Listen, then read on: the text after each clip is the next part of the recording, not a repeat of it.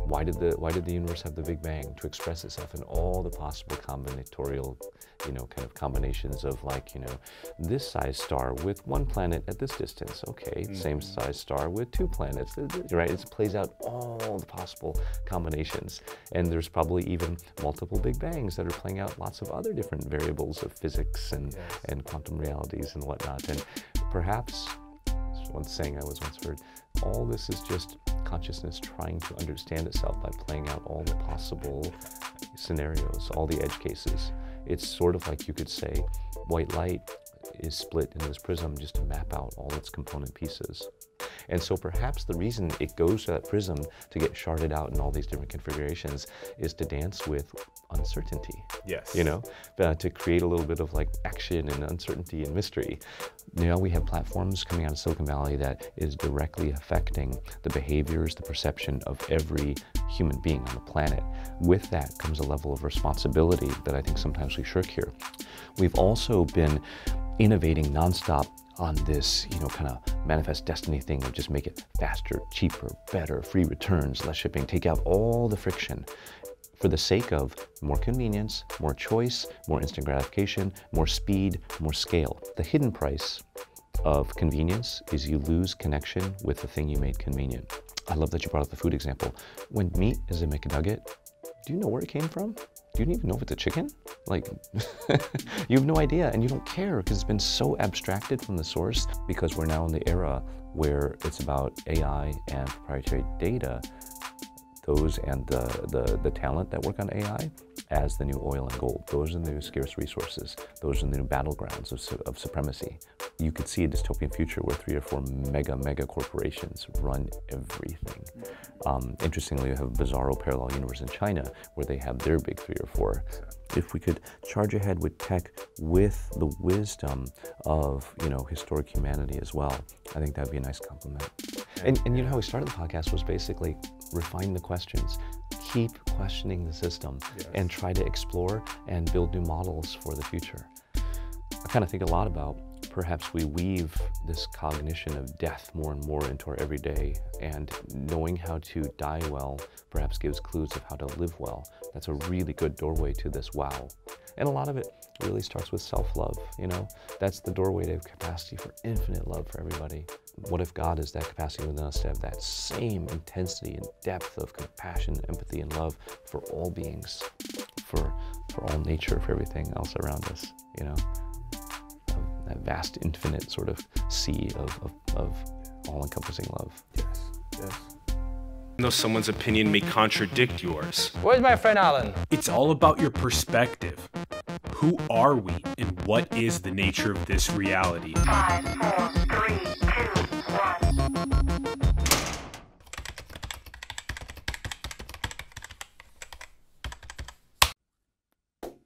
What's up, everyone? Welcome to Simulation. I'm your host, Alan Sakian.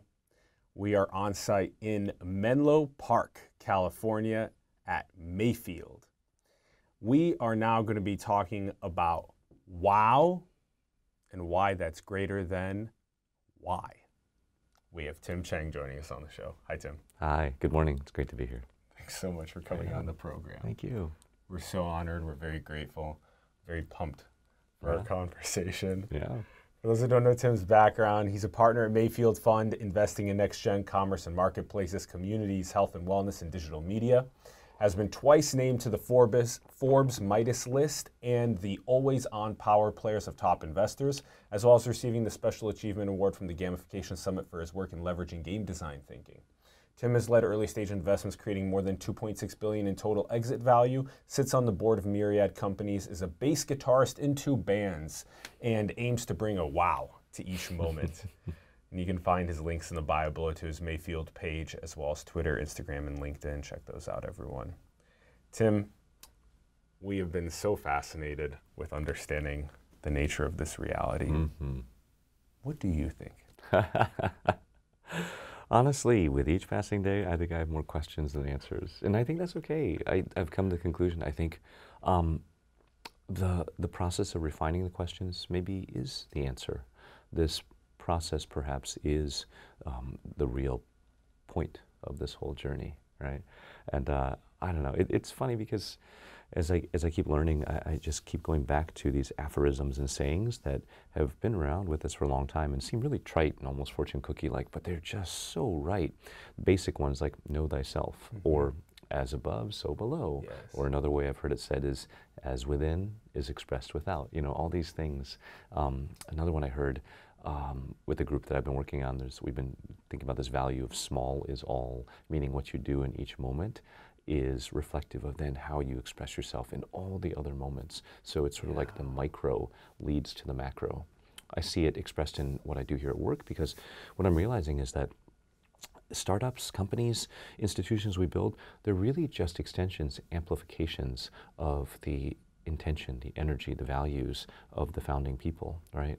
And in that way, culture never really happens by accident. I mean, it can be emergent, like if you don't define what you want your culture to be, it will emerge and it'll likely be a reflection of the values, the energy, the intention or lack thereof of the people behind it, right? And so it's all a very fractal pattern, that these seeds that come from within in terms of what our intention, what our alignment is, our energy, if you will. Not to sound too woo about it, but just kind of has those ripple effects that ripple outward in these concentric shells, these fractal patterns that keep magnifying at different layers of magnification, orders of magnitude. Mm-hmm. We're constantly refining the questions. Yes, we're in this process.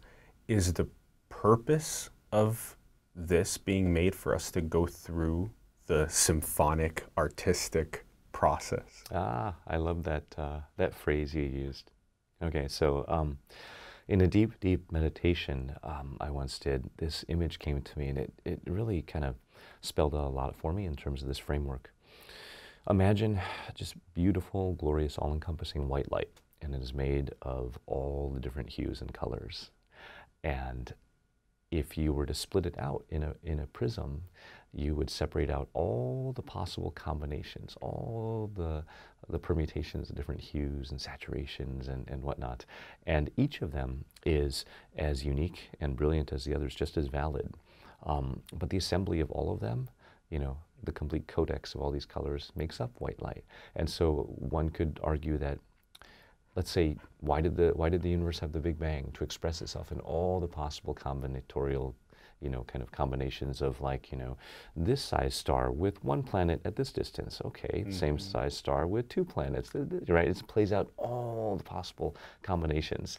And there's probably even multiple Big Bangs that are playing out lots of other different variables of physics and quantum realities and whatnot. And perhaps, one saying I once heard, all this is just consciousness trying to understand itself by playing out all the possible scenarios, all the edge cases. It's sort of like, you could say, white light is split into this prism just to map out all its component pieces. Maybe, in a similar way, consciousness represents itself in all the Allens and Tims out there, because there's a certain Allenness only you can express, right? And, you know, it's playing all of these possible scenarios out to map out that possibility space. Wonderful short story by Jorge Luis Borges that is called The Library of Babel, that also explains this in a different format. Picture an infinite repeating library of these hexagonal chambers, right? Made up of identical bookshelves, identical layouts, and in it, identical sized books, just for eternity. And there's one book out there, and all it says is A, and there's another book next to it that says A, B, onwards, onwards, onwards until Z, Z, Z, Z, Z, Z, Z. And then contained within that library is every possible story in every possible, you know, language in that alphabet. And so that's another way of framing the same thing. Yeah? Yes. Yeah. Those are such good ways of putting it. So consciousness adventuring out to understand itself, to be at play in these symphonies through this art, can be viewed through this source white light breaking up through a prism with all the hues and saturations. It can be viewed as this library of just starting with just the A's all the way to just the Z's, and all the different combinatorics can be viewed in the multiverses that are unfolding. Yeah. And within that is all the range of possibilities in that one universe. And then the funny thing is you could have a library of Babel that has different size shelves and books, and that would be a whole different universe in itself. So you'd have a universe of universes, or the so-called multiverse, right? And I like that you bring up the word play, because I think that's ultimately what this is all about. Yeah. It's a giant dance, because I remember, some occasions tapping into that source consciousness, that white light, just for a little fleeting moment, and realizing how grand and wonderful and all-encompassing it was. But then also kind of cluing into, hey, this could be kind of boring too, because when you're everything and all possibilities at once, there's nowhere to go, there's nothing to do, you're everything, it's all infinity contained. And so perhaps the reason it goes to that prism to get sharded out in all these different configurations is to dance with uncertainty. Yes. To create a little bit of like action and uncertainty and mystery. There's another great quote I once heard, which is, what the departed like to tell the living is that the thing they miss the most outside of ice cream is the delicious mystery of uncertainty. Yeah.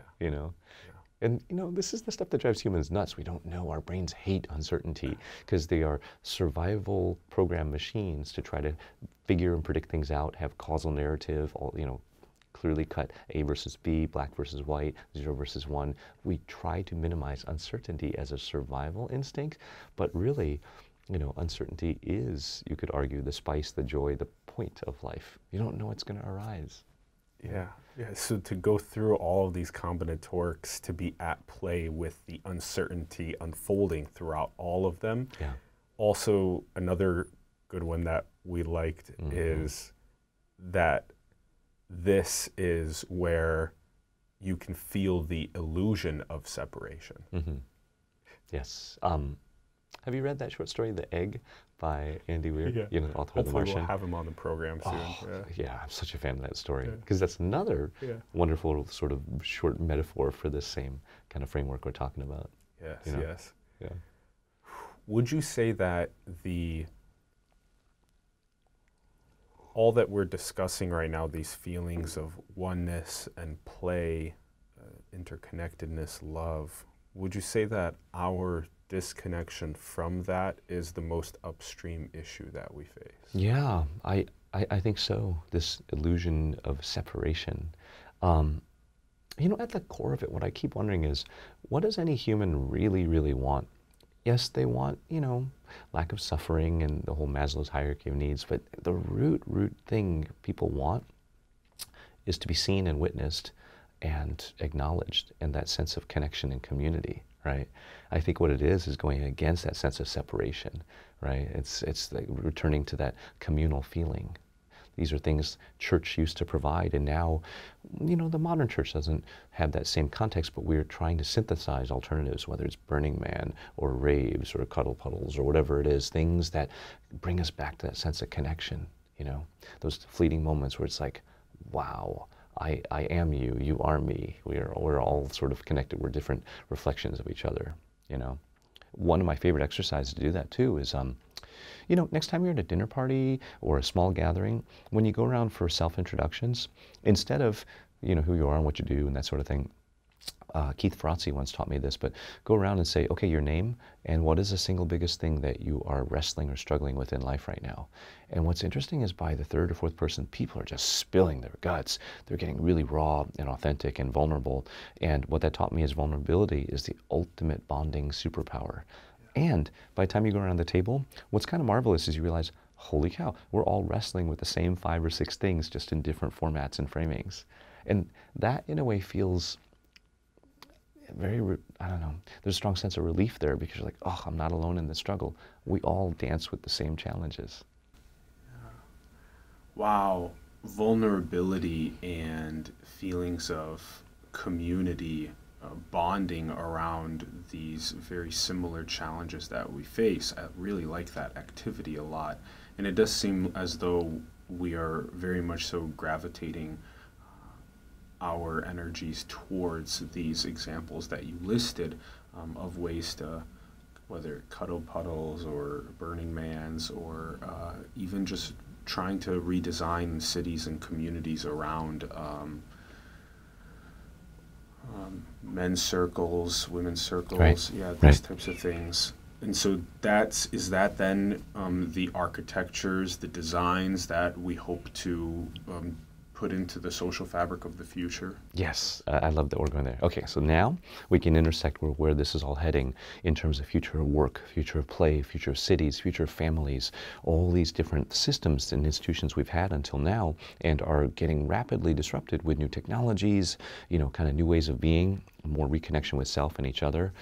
We have long blamed technology for, this sort of disconnection with ourselves. We're living looking at our screens and that sort of thing. I like to say, though, technology is not an enemy, it's just a tool.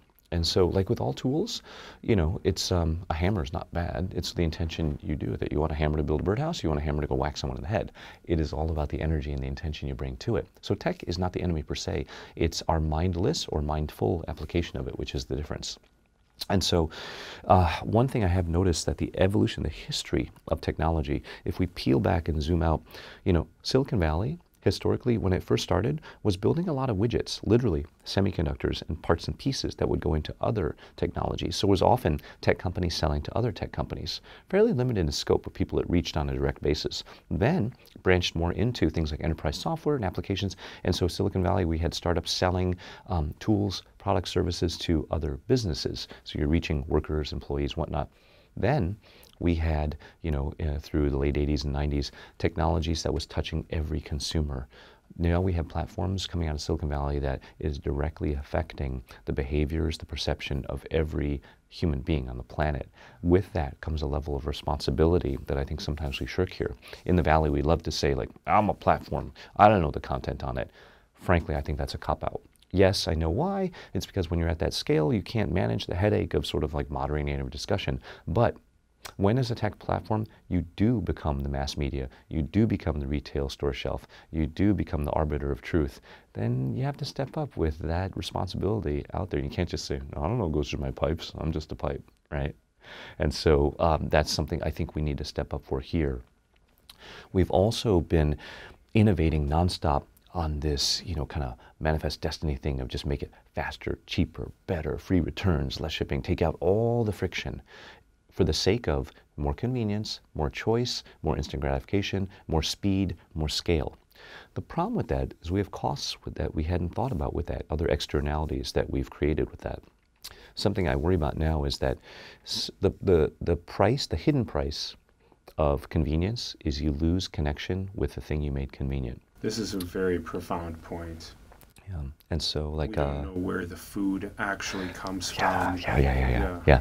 This is a big one. That's the right. Convenience is making it so that we don't care so much about the source, right, and about the supply chain. There you go. Yeah, exactly. And with that, then once you lose connection with that source, you could lead to a lot of like mindless consumption. You could lead to what I think, frankly, is like zombie-like behavior, where you're just addicted to these dopamine drips of hits, of notifications, of retail therapy gratification, instant get this on demand, right? And I love that you brought up the food example. When meat is a McNugget, do you know where it came from? Do you even know if it's a chicken? Like, you have no idea, and you don't care because it's been so abstracted from the source that there's... click a button and the drone delivers it to me. Right. And even with the on-demand economy, you click a button, a car shows up. Sometimes that can be dehumanizing to the workers too, right? We've built all these products and services for these top 1%ers living in urban centers like San Francisco and New York, and the point is almost minimize human connection. Hit a button, leave the package there, go away, don't bother me, It's almost like factoring out human connection. And so if technology 1.0 is all about this drive towards more convenience, less friction, it's created this abundance reality we have, which I think is making us very unhappy, because now we have more content than you consume in a lifetime, more games than any one person could ever play, more calories than anyone could rightfully or healthily consume in a day. All this stuff that is available to us now, this abundance of choices, which actually creates a lot of stress, because our brains still have the neural programming of when we were running around the steppes of Africa and just trying to survive in a threat-filled scarcity environment. That's why our tongues seek calorie-dense foods. Our eyes are looking for novelty. Our minds are always looking for simple heuristic causal narratives. We're looking for anything that gives us an edge for procreation. That almost explains any human's behavior in any one moment. Does this help me procreate?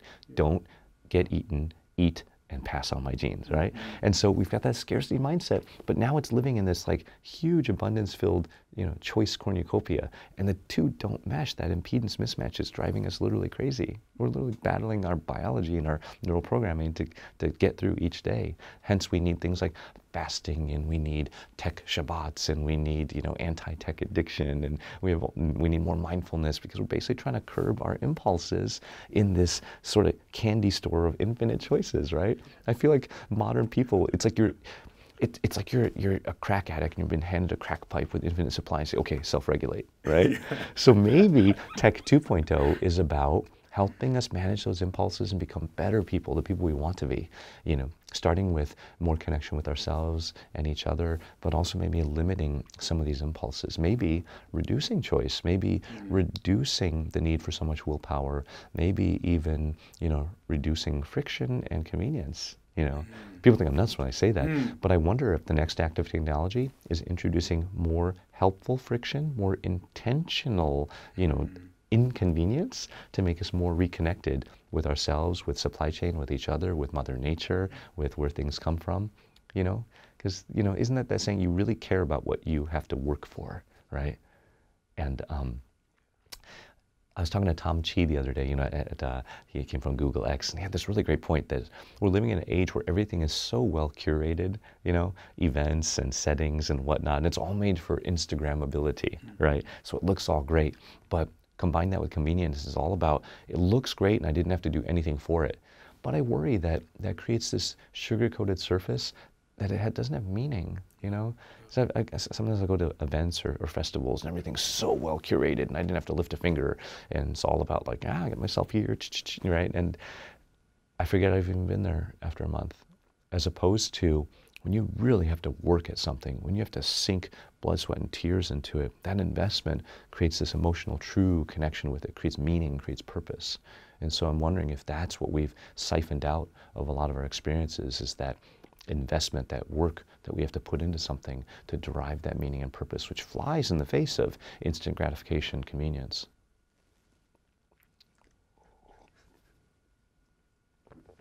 Very well synthesized. So what I'm basically saying is, like, at my next birthday party, it'll probably have engineered adversity and challenge in there to make people like really raw and bond through shared adversity and struggle and vulnerability.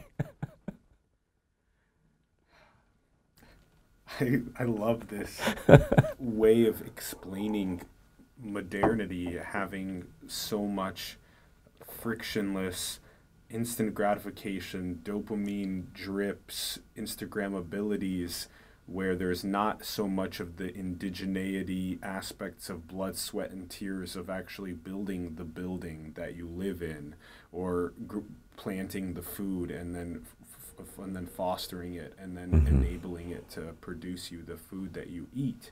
That these ways of viewing a redesign of our social fabric that focuses more on the connection to each other, to Mother Earth, that seems to be a part of it. I hear that.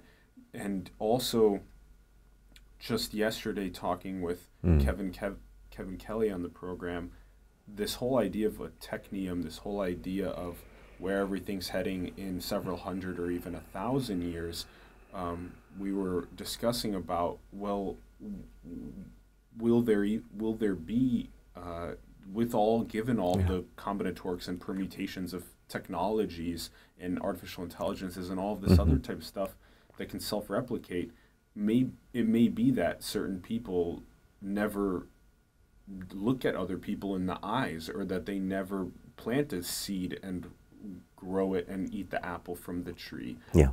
So does it feel like those two things harmonize, both the reconnecting but also the further technium? This is something I think about a lot. I almost feel like it's this interesting parallel race condition between these two sort of forces.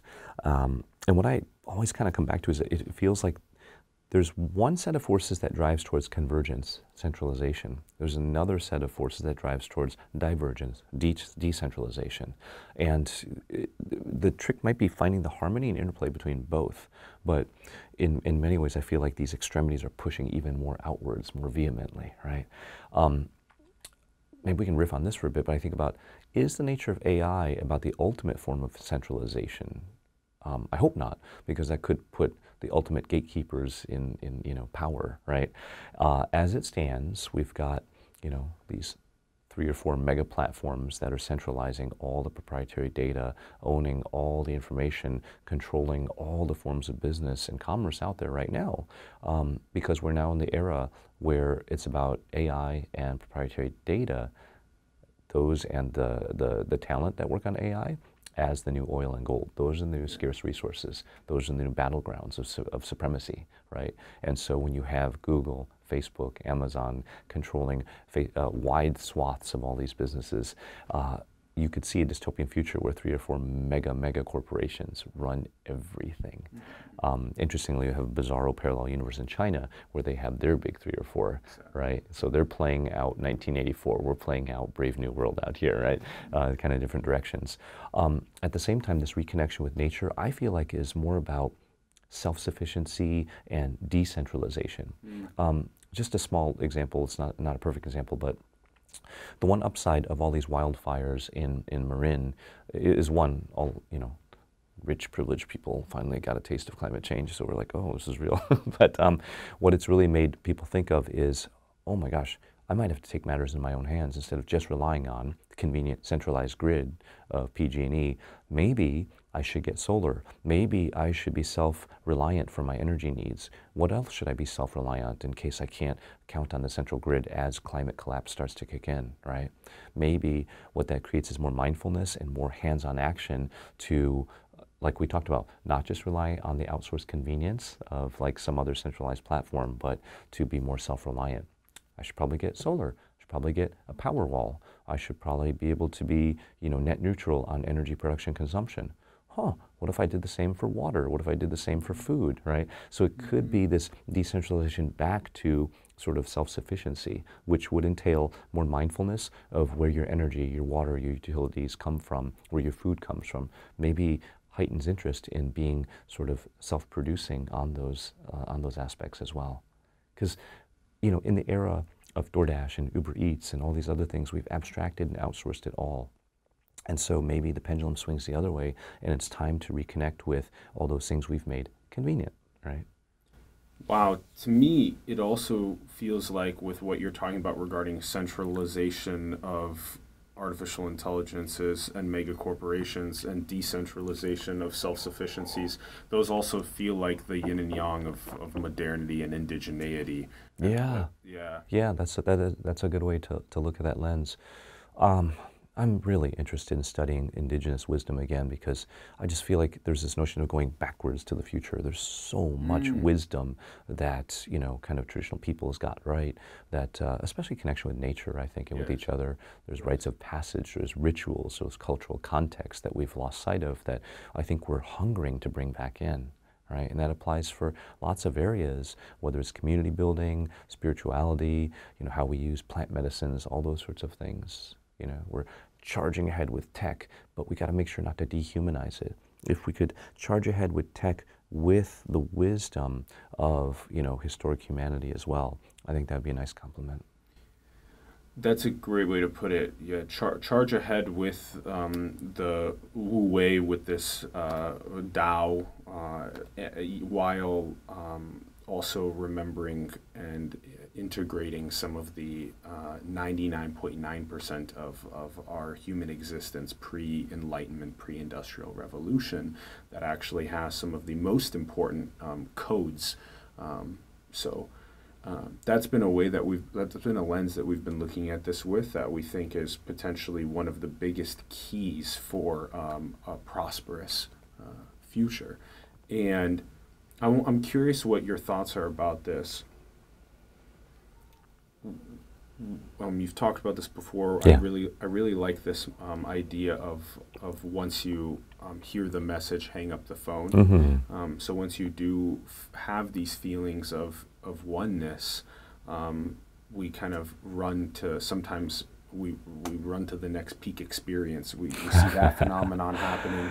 We also see people that ask the question, well, Tim, if you and Alan are so one already, why even have this podcast? Why even share it with the world? Yeah. So how do you balance this idea of effortless action, or this desire to be a part of the Tao? Yeah. Effortless in action. You don't take action. Effortless in action. Yep. And balance that with architecting a prosperous social fabric. Yeah, great question. I'm going to share a bit about my own personal story. Is, sort of a lot of these explorations began for me, self-inquiry, whatnot, probably a good 10 years ago, and kind of ramped up from there. And, a couple of years ago, I definitely had a peak experience, sort of, I'll call it scratching on the doorway of enlightenment for just a fraction of a second. And within that, kind of, for me, saw how, whoa, this is the Matrix, right? This is a little more than a simulation. And it was beautiful, tapping into source consciousness, but afterwards, a little bit terrifying. And what I mean by that is, upon so-called awakening, a lot of times what we don't realize is that there can be a nihilistic downward slope of that as well, because you could also say, well, hey, if this is all a simulation, why the heck do anything at all? If it doesn't mean anything, there's no point, then why do anything? There was a moment I considered, like, let's go full monastic, go sit on top of the mountain and just, meditate 24 hours a day, because everything else is just monkey games, chasing pointless things to reproduce and pass on genes.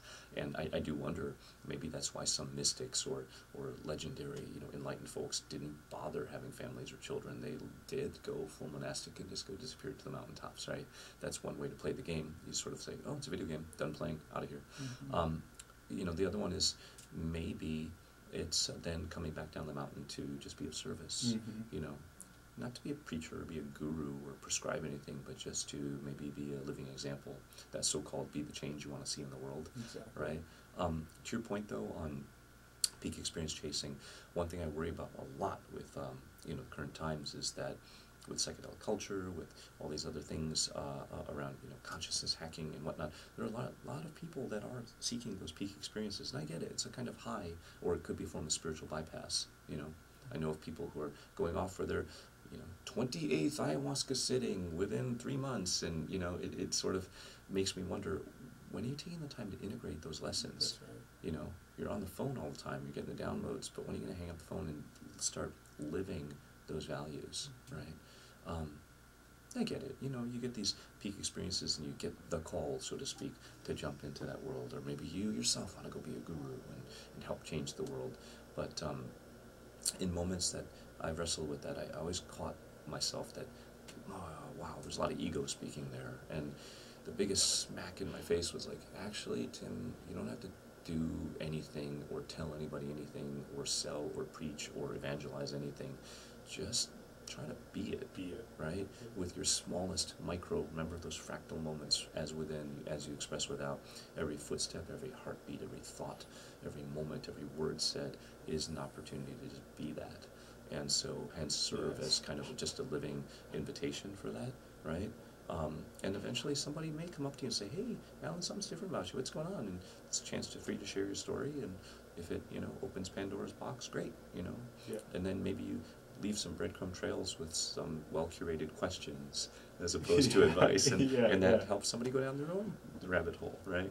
And so that's kind of the thing I'm thinking a lot about, is how to just kind of come back down that mountain and not just sort of chase the spiritual bypass path, or go full monastic, so to speak, and find ways, to be of service, but again, without necessarily prescribed agenda.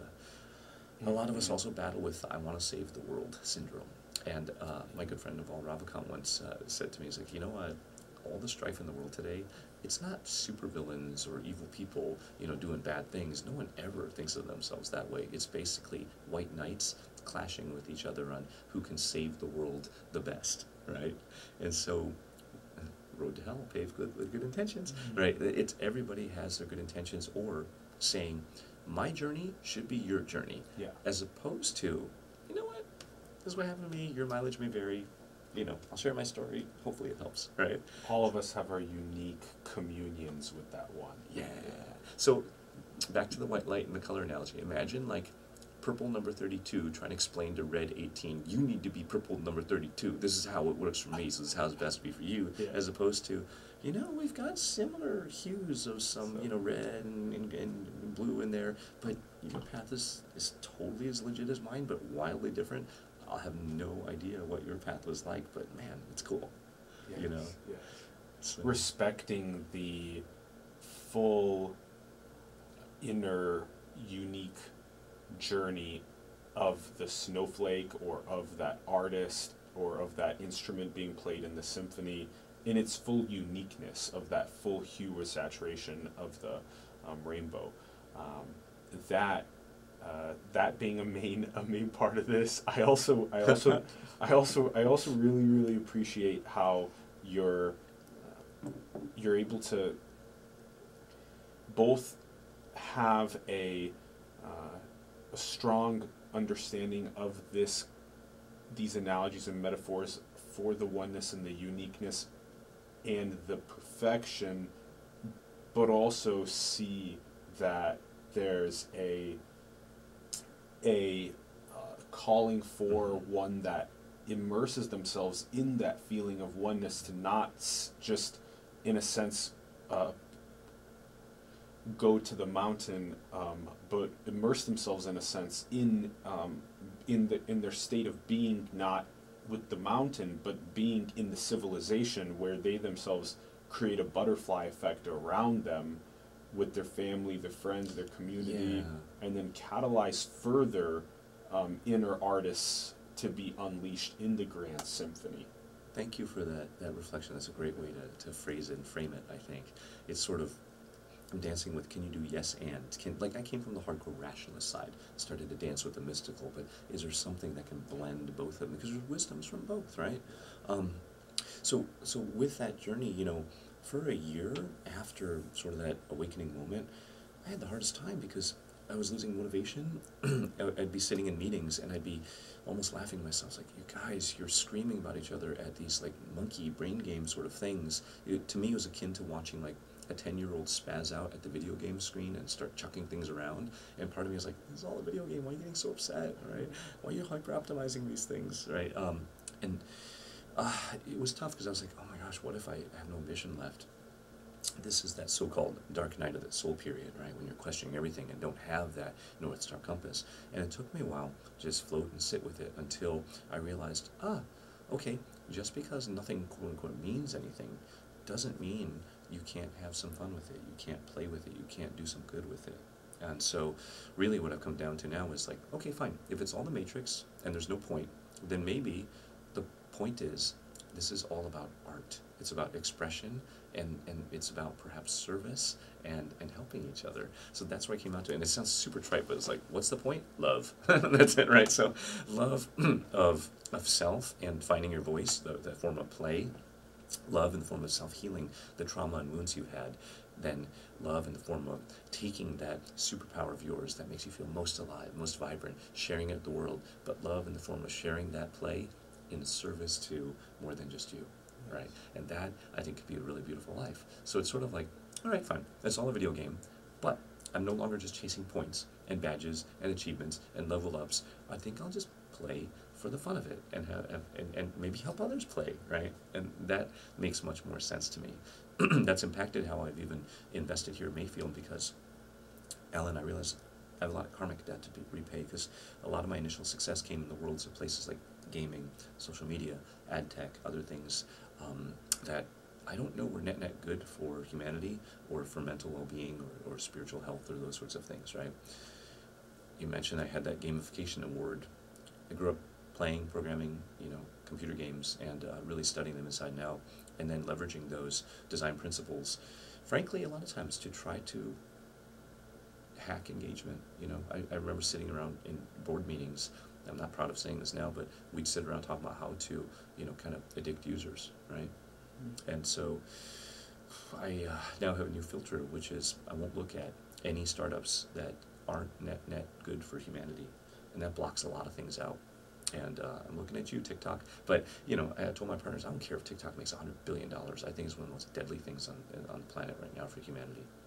Algorithmically generated content to maximize engagement, for addiction, to drive more ads, right? In real-time responsiveness. That's one of the potentially deadly forms of how AI can be leveraged. If AI is turned around to addict its creator, you know, with real-time emergent media, and just create this infinite echo chamber, right? Driven by a business model that's primarily just for driving more advertising. We have to look at the systems and the business models we use for these businesses. I don't think the people at TikTok are evil. I think we just optimize for the business models that we're driving for. It's time to upgrade our playbook of what business models we use. They can't just be more about, oh, more engagement, more sessions, more ads. That's one I won't do anymore. So free and ad-based, I just won't look at. And the second model would be just produce more, consume more. This is sort of the Costco mentality of buy by the pallet. And yeah, most of it ends up in your garage and not used, but you saved 20%, you know. So that sort of like endless growth-oriented, you know, consumptive capitalist model. So it's made me really think a lot about the underlying systems and models we use, and why it's time for a firmware upgrade for many of these things. And it seems like a main principle of that firmware upgrade is a style of immediate return hunter-gatherer that was symbiotic with its environment and symbiotic with one another, which is, in its sense, it feels like a big yin to the yang that is the TikTok feed that you were just describing. Yeah, yeah. Or the purchase by the pallet and have it uselessly sit in the garage. That was our sort of up into the right infinite growth model for the last few decades of capitalism. The problem is we've reached, I think, an end state of that where we get a lot of unintended externalities and side effects of it. I mean, think about it. In nature, what grows infinitely forever? Only cancer till it kills the host organism. I'd argue humanity is now the cancer on planet Earth, growing out of control mindlessly. I think, actually, that's why we had a fascination with zombie movies and TV shows. That was basically a metaphor for ourselves on this endless consumption path. The Walking Dead is us, right? And so I think we're looking more towards maybe a better model for that. And I feel really grateful that actually some of our biggest hits at Mayfield have been more on that regenerative model about reuse, resharing, recycling, reselling.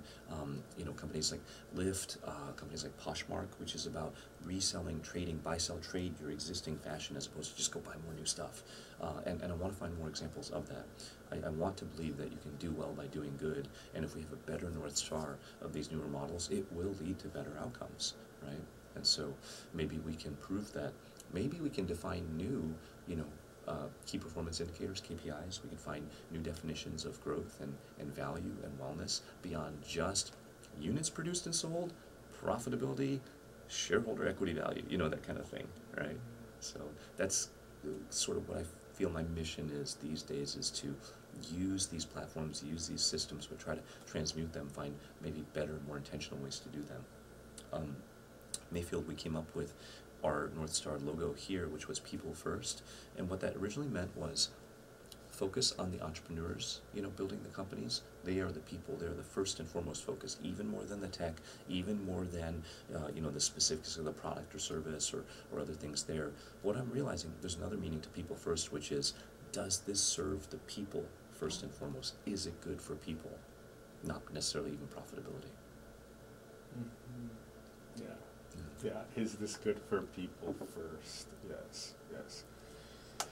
Ooh, okay, that in many ways leads to this point, which is, if we look at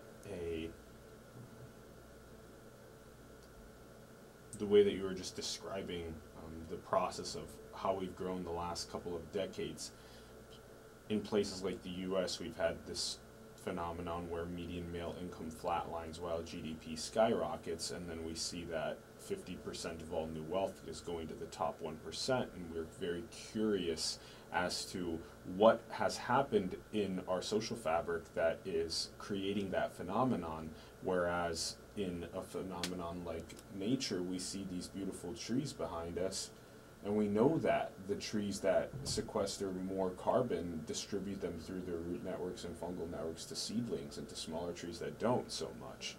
So that mechanism is missing from our wealth creation, but also our idea of moral, ethical, philosophical, spiritual evolution being missing as well, in the sense of the people first mentality of at Mayfield, that being missing, where it's just, I just want to be selling something so that I can self-deal.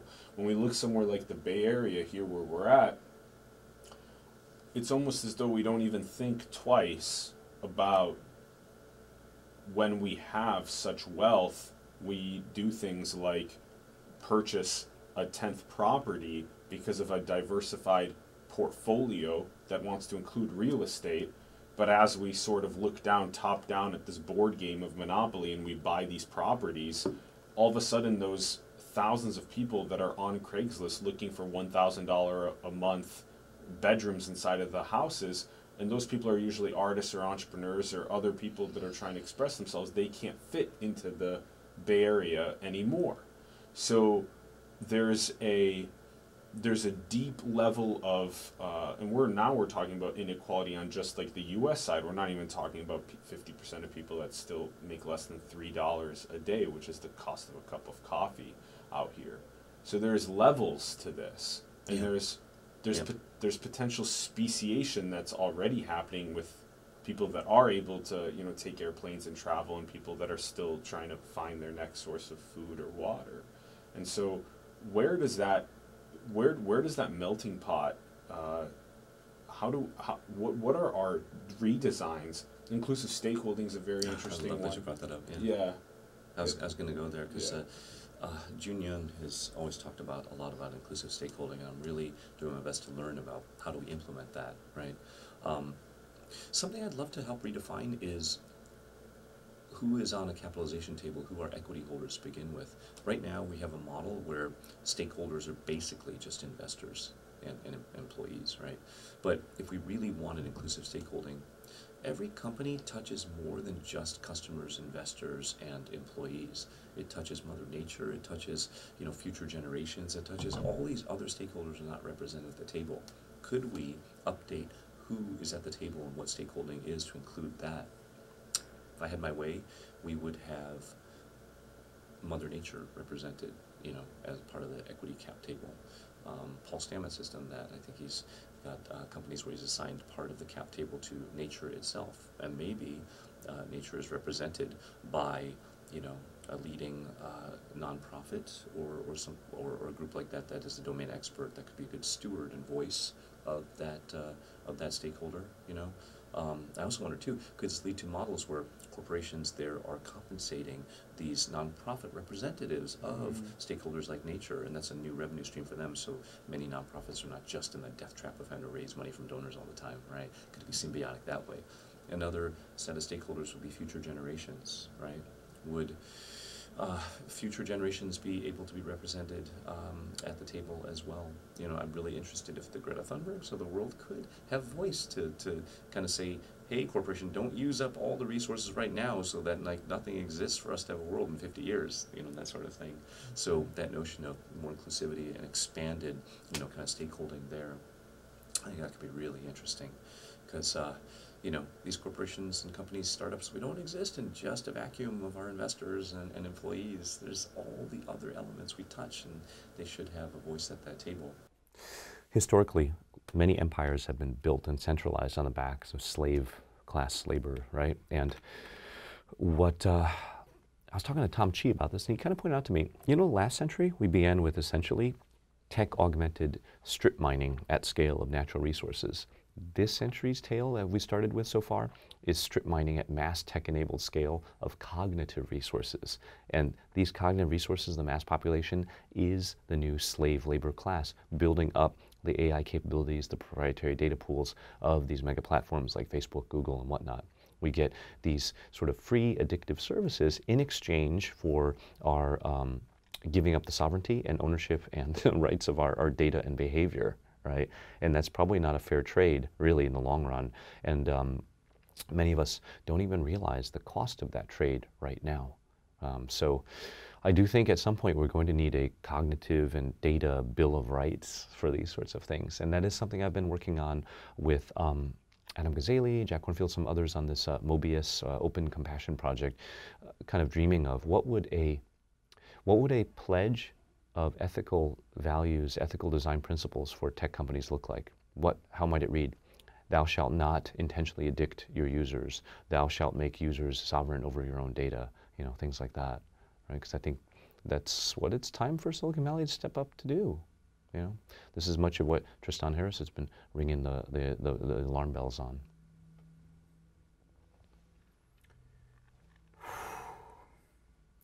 So the designing of the social fabric for inclusive stakeholding, for unleashing the inner artist in every single one of us to the symphonic potential that could unfold is seems to be what not only, yes, Silicon Valley, but also that Hollywood, or that the relationship between the US and China, or that if you take like a biometric consciousness signature of someone like Jeff Bezos and try and like see that compared to like the Dalai Lama, and just see you know, really what is going on. Do people really care about the environment being a stakeholder at the table of their company? Like, what would it look like to have that example where Mother Nature may be represented through one of the 12 indigenous tribes that went to the United Nations to try and speak about this? Maybe one of them is literally on the board at Amazon, right? So do they? How would that work out? You know, A couple thoughts there. I still believe that for-profit markets and companies are the best way to drive change if leadership at the top and the employees have that intention, that mindset. They can pattern, model these new behaviors, which I hope then creates positive peer pressure for other companies to want to do that. Eventually, I do think we need to upgrade how Wall Street investors, entrepreneurs even measure what success is, and we'll need basically new metrics of economics anyway. I'll have a couple of thoughts later to share.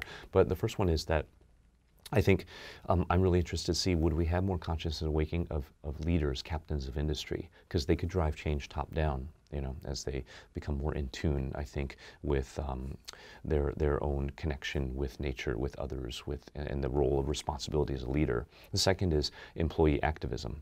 I thought it was brilliant seeing so many employees at Amazon sign petitions to say, hey, we need to participate in this. I think that probably drove a big part of why Bezos did sign that pledge for, you know, sort of being more carbon neutral as a company. I'd love to see more employee activism at scale, you know, decentralized and automated, to basically raise a megaphone in mass to their leaders, say, hey, we want to see more corporate action, more intentionality here from the top. And I'm really curious, have you heard of the 3.5% effect? There is a well-known set of TED Talks from a couple different speakers that showed that to get successful nonviolent sort of revolution and activism and change, that you only need 3.5% of a population to do something like a coordinated climate strike or protest or whatever it is to cause change. New Zealand recently, I think, was one of the first countries to hit that 3.5% with a climate strike where students would stay home from school, workers would stay home from work. And apparently that 3.5% is all you need to really start to bring an economy to its knees, and that's when you can really drive some change there. So I'm really keen to see, would more employees start to form this kind of, you know, kind of in mass decentralized activism, hopefully without, you know, kind of threat of being fired or being retaliated against, right? But could that drive more change in corporate leaders to step up? I'm also very encouraged. One of my companies, Grove Collaborative, the CEO has said, we're going to be a B Corp from the start to the end as much as possible. And they're one of our breakout hit companies.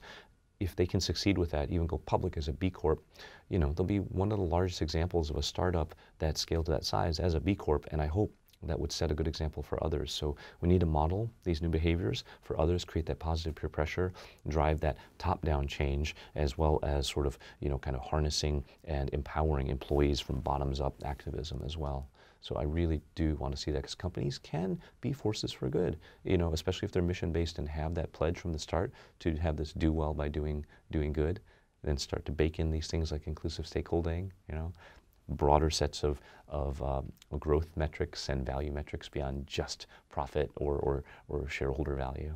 Yes. Right? So I think that's the era that's going to come next. To your point, though, how we change behaviors otherwise in the masses, this is going to be a bit of a downer, but I've come to the conclusion that in many ways it's too late. We are too late to prevent climate change. In fact, if anything, I think I'm now a collaptionist, meaning there are many aspects of climate collapse which are already going to come, which are already inevitable. We're going to start to see more of these wildfires and extreme hurricanes and whatnot, and we're going to see more and more places be uninhabitable, and it's going to lead to patterns of change and where fresh water is available and what types of food can be grown. Huge shifts of value, wealth transfer in terms of real estate development, kind of services and investment. Some studies show we have 10, 11 years to start, making those bets now. And I've talked to Bruce Damer about this. He's working on climate moonshots. But picture in these next 10 years, people placing their bets on what the world will look like post-climate collapse. And those folks that are prepared for it with the right kinds of infrastructure or investment and reallocation of population and infrastructure will lead to a post-climate collapse bifurcation of, haves and have-nots. And picture the mass national migrations and refugee movements of those places that did not prepare for that. Entire evacuations of cities and maybe even countries. They flood to other areas. And you could imagine the ensuing war of those that were the haves that invested in that infrastructure now defending themselves against the have-not hordes coming in. So this could be a really bleak dystopian future. And I hate to say it, but I think parts of those elements will kick in. And when I really zoom out, there's also a part of me that kind of says, from a detachment standpoint, maybe that's the way it's supposed to play out. Human beings were sort of herd animals by nature. Maybe we need the shit to really, really hit the fan before we do something about it. And maybe we'll need to see climate collapse really kick in before action takes place. That's been the history of humanity. We typically go through periods of like mass, kind of like collapse before periods of prosperity. Maybe that's what needs to happen. If you really zoom out and take that Kevin Kelly, tech-neum kind of future too, who's to say our job as a species maybe is just to reach the next rung of the evolutionary ladder? It's maybe Homo digitas or Homo silica or whatever we want to call it. Maybe we're like horses. Maybe we're at peak humanity. What was it? Peak horse was 23 million or something like that, and now there's only a few million horses around. Maybe with climate collapsing and those effects, who's to say 2, 3 billion people is better for planet Earth than 8, 9 billion, right?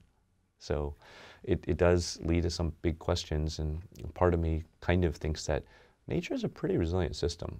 Mother Nature will self-balance with or without us. I hope that it's with us and that we're intentionally on that boat trying to get there. But, it'll all work out the way it's supposed to in the end. A lot of our discussions, we've been talking about how do we design for humanity thriving. If we take a Mother Nature view, one of the best ways for Mother Nature to thrive is maybe less humans. It's a pressure cooker in many ways. It's a perfect pressure cooker, and there's so many different ways of viewing the pressure cooking evolution of consciousness that's happening, where you have the good and the evil that are just constantly sort of at play as it levels up, where you did paint out this very at times dystopian side, yet there's also this other side of piecing together the right evolved ways of our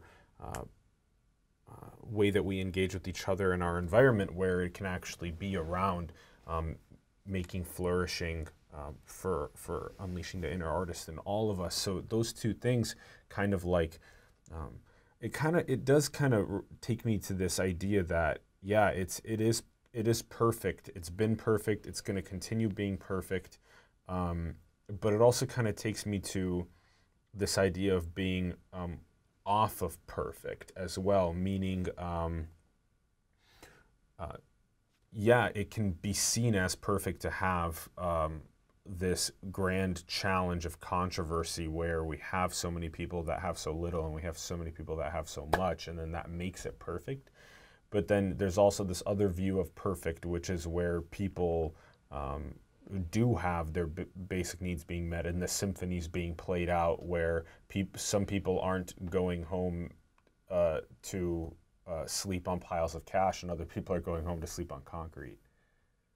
I agree. And what I fear is that the systems, the business models, the way we've set up the game today leads to centralization of wealth, especially when you look at exponential effects of real-time feedback loops, AI optimization, proprietary data sources, and these sort of mega platforms.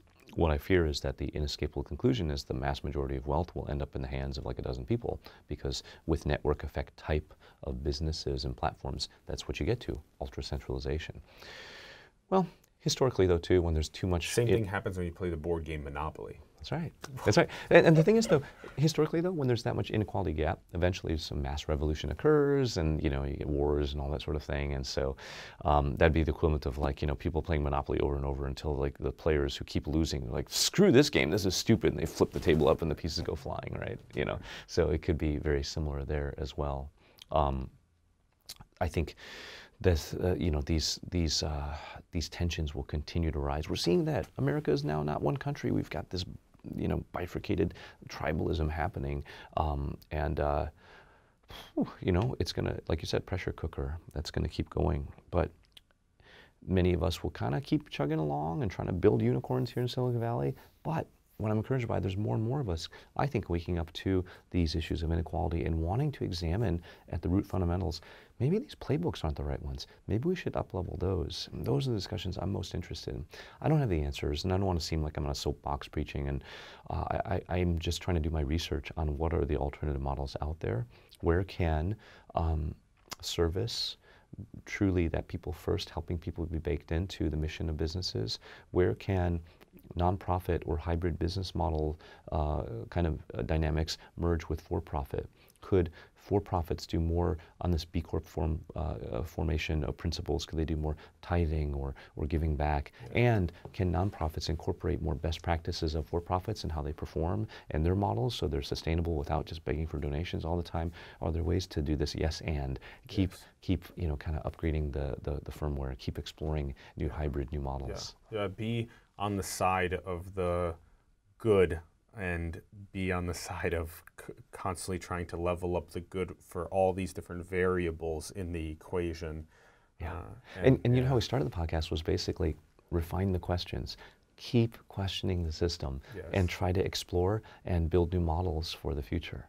So that even includes question how capitalism is implemented today, question how stakeholding is done today, question how Silicon Valley works today. And it's changing. I think it is shifting and it's finding a new flow beautifully. Yeah. That's a really good cover of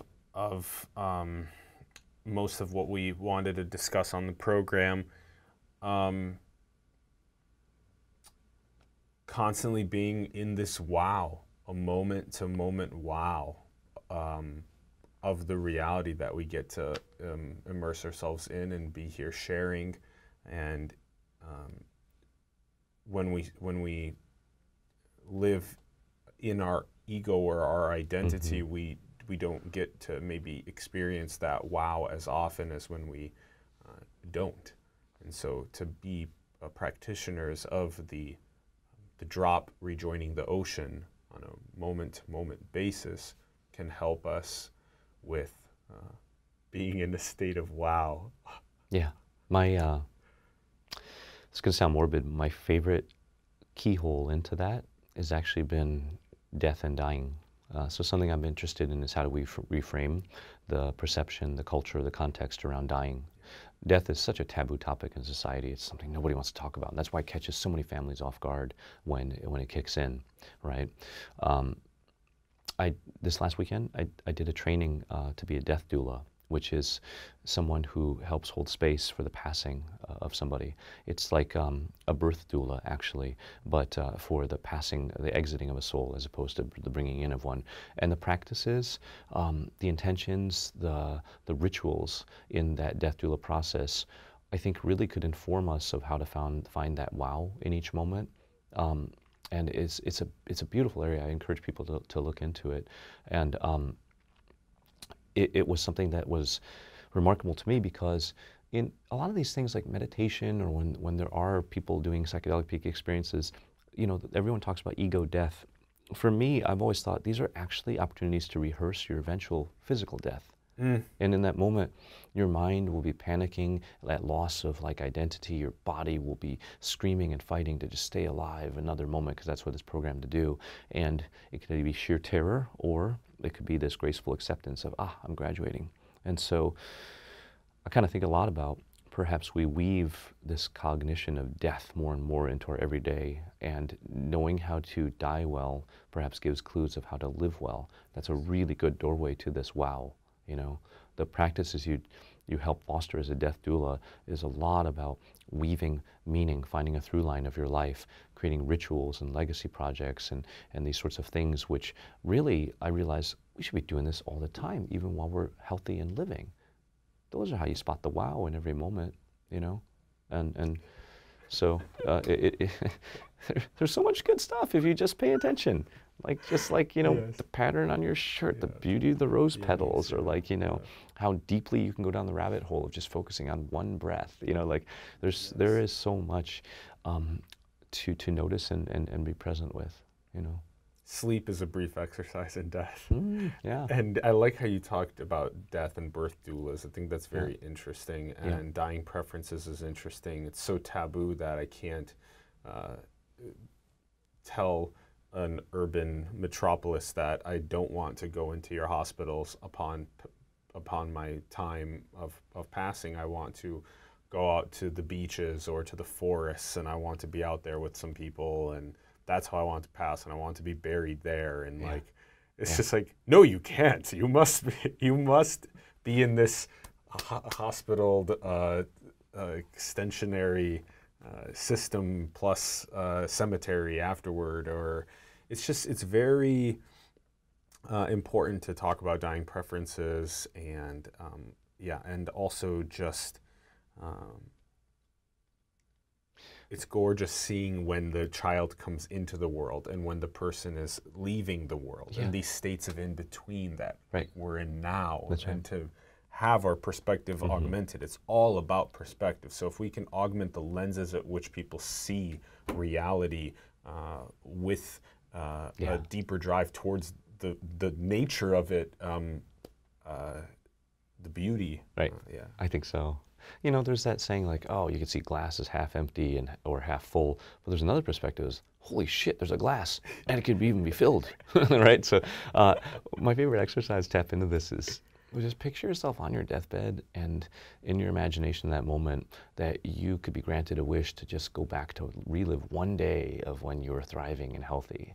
And right now is that remembrance, actually, that wish granted while you're actually on your deathbed. It kind of can shift your focus quite a bit too, right? It also, for me right now, it took me to wondering what day of my life has been my best day, and why is it that we don't try and make it so that every day is like that. Rather than the journey itself rather than the trophy.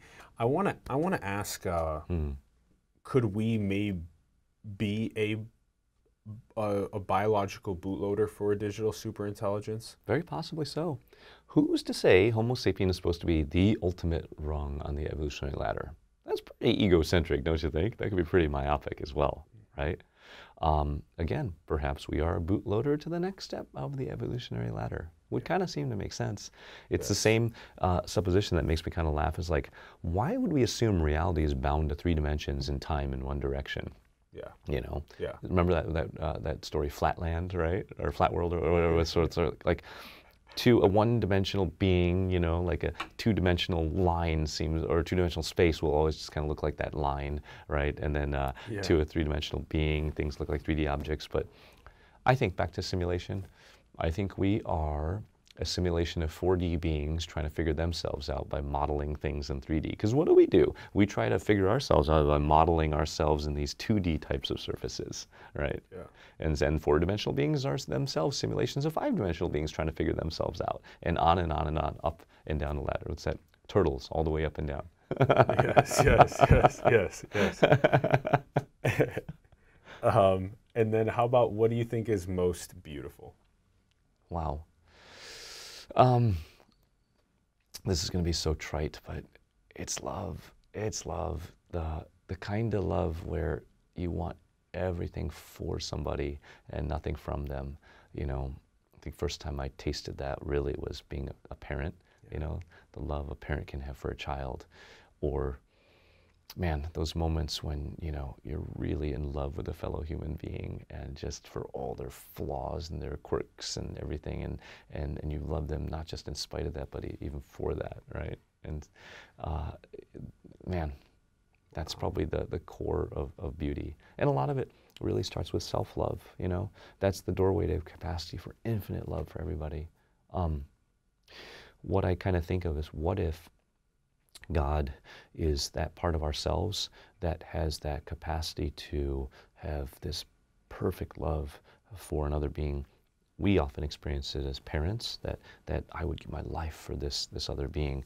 But what if God is that capacity within us to have that same intensity and depth of compassion, empathy, and love for all beings, for all nature, for everything else around us, you know? That vast, infinite sort of sea of all-encompassing love. Yes.